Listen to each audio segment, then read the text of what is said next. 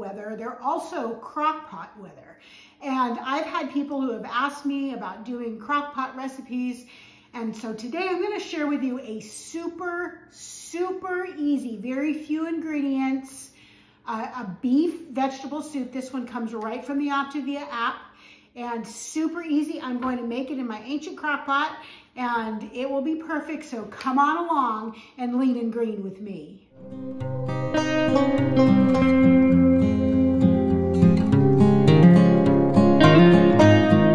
Welcome to my channel. My name is Elizabeth. If you're new here, I am living in the light by documenting my weight loss journey using Optavia's 5-in-1 program.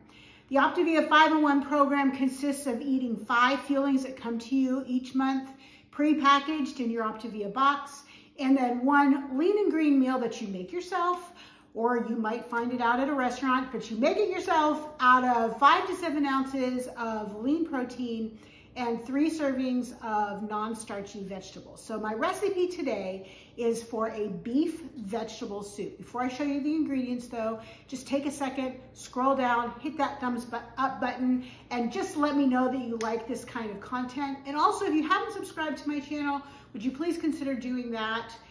Leave the notification bell on if you want to know when I publish new videos, or turn it off if you don't want to and you just want to check for yourself. But if you would subscribe and if you would give me a thumbs up, that just really helps me. That is my little bit of encouragement from people saying you're doing a great job and we're supporting you along the way.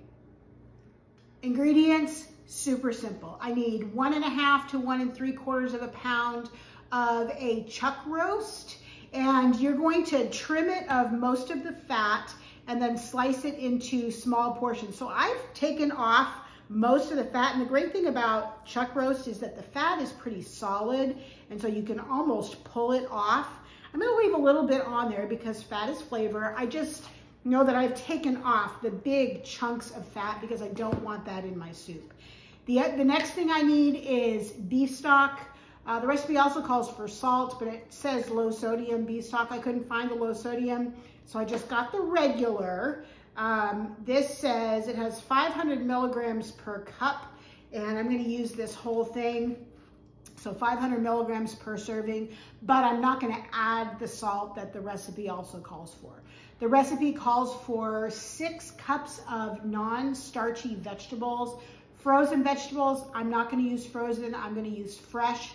And I will show you those vegetables that I'm choosing to do once I get to that part in the video. So the first step is just to take the beef and to cut it into thin slices, and it doesn't really matter how you do it, it's all gonna kind of cook up, and put it all in the crock pot. Some of this I've already got cut up into pieces.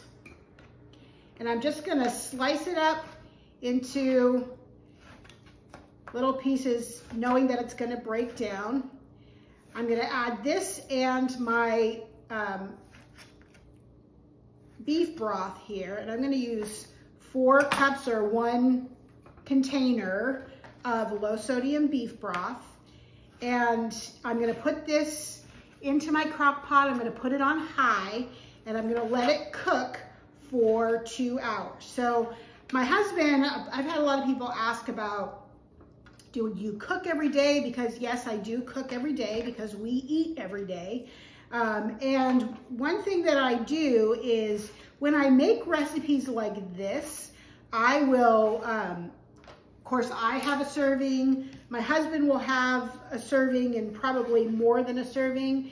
And then this one does 4 servings. So probably what I'll do is put 1 more serving in the freezer and then just leave the rest of it in the fridge, and he'll have the rest of it as a lunch or something later on during the week. He's a firefighter, and so he's home for 48 hours before he heads off to work.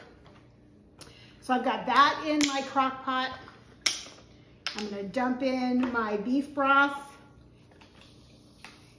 and didn't want to open all the way. And then I'm gonna put this on high, and I'm gonna let it cook for 2 hours. And then I'm gonna come back and show you the last little bit's gonna just take another hour. in the crock pot, so a total of 3 hours, and dinner will be on the stove. I did bake a loaf of bread for David for his dinner, so that's already done. I don't get to have the bread, but that's okay. This is just a season, and someday soon I hopefully will reach my goal and I'll be able to have a piece of bread occasionally. Once in a while, we'll see. But anyway, I've got this set on high. I'm gonna put the cover on it, and then I will be back in a few hours to show you the next step.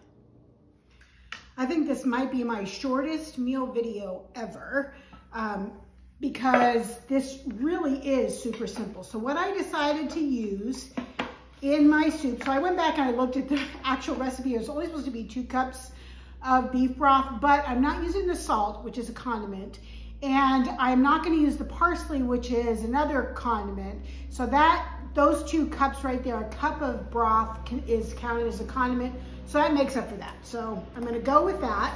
I have my vegetables, my 6 cups of vegetables. I weighed them out. I used 2 cups of raw cauliflower, which is 7 ounces, 2 cups of raw broccoli, which is 6 ounces, 1 cup of diced raw zucchini, and then 1 cup of frozen green beans. So the zucchini was 4 ounces, the green beans is 5 ounces. I'm gonna dump all of this into my crock pot.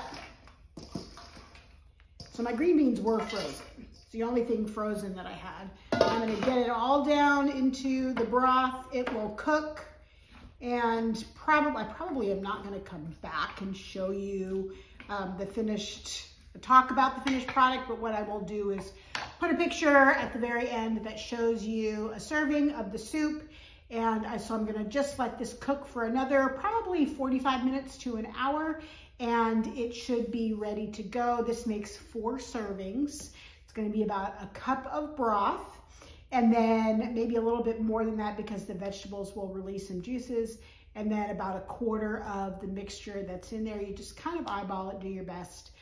If you want to get technical and weigh it, you can, but I'm going to let this cook and then enjoy a wonderful warm bowl of soup for my lean and green tonight. So until I see you next time, please live in the light.